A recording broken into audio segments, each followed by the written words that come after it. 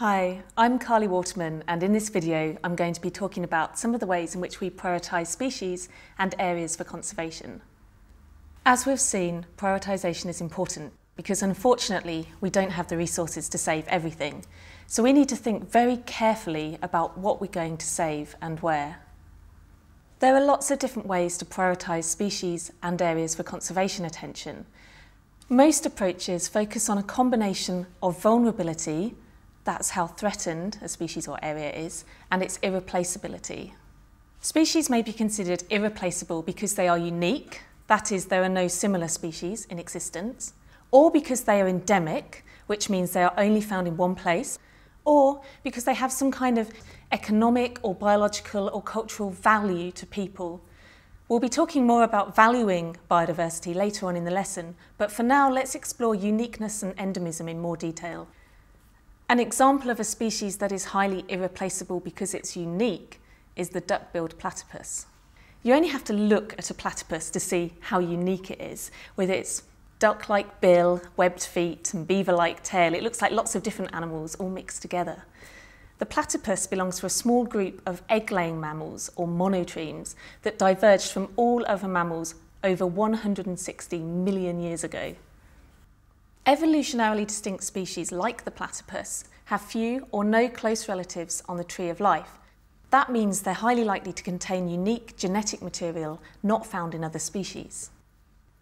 The extinction of an evolutionarily distinct species is a much greater loss to biodiversity than the extinction of a species that has many similar relatives. If the platypus went extinct tomorrow, then we would lose millions of years of unique evolutionary history. There would be nothing left on the planet that looked, lived and behaved like a platypus. The second reason a species may be considered highly irreplaceable is because it's endemic. This means it's found in just one place on the planet and nowhere else. Endemic species that are restricted to a relatively small area are important to conserve because they may be more vulnerable to extinction. They could be wiped out by a single threat, such as a forest clearance or a natural disaster. An example of a species that has high irreplaceability because it's endemic is the axolotl. This is a type of salamander that is only known from a very small area of canals and wetlands just south of Mexico City. Measures of irreplaceability, such as uniqueness, endemism and value, are usually weighted by a measure of vulnerability. That's how urgently we need to act. A species' vulnerability to extinction is assessed by experts using the IUCN Red List categories and criteria. The IUCN Red List of threatened species is the most comprehensive global inventory of the threat status of the world's species. As of the end of 2014, more than 75,000 species had been assessed for the IUCN Red List, and of these, more than 20,000 are listed as threatened. That's critically endangered or vulnerable.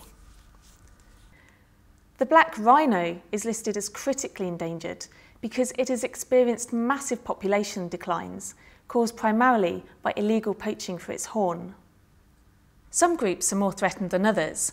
For example, 63% of cycads, that's plants that look a bit like palms or ferns, are threatened, compared with 13% of birds. The IUCN Red List gives a good snapshot of the current status of species and is an important tool for informing conservation prioritisation approaches. EDGE is an example of a species priority setting approach that is based on these ideas of irreplaceability and vulnerability. It combines a measure of a species' evolutionary distinctiveness with its Red List status to produce an evolutionarily distinct and globally endangered score, also known as an EDGE score. This is a measure of a species' irreplaceability weighted by its extinction risk. The Chinese giant salamander is ranked second of more than 4,000 amphibians on the EDGE amphibians list. This man-sized newt is the world's largest living amphibian, reaching lengths of up to 1.8 metres.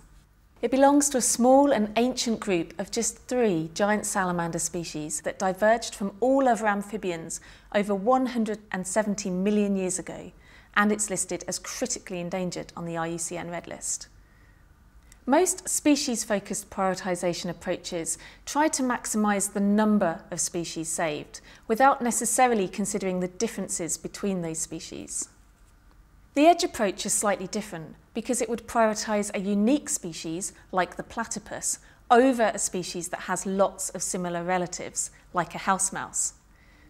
Biodiversity hotspots are one of the best known approaches for prioritising regions for conservation attention.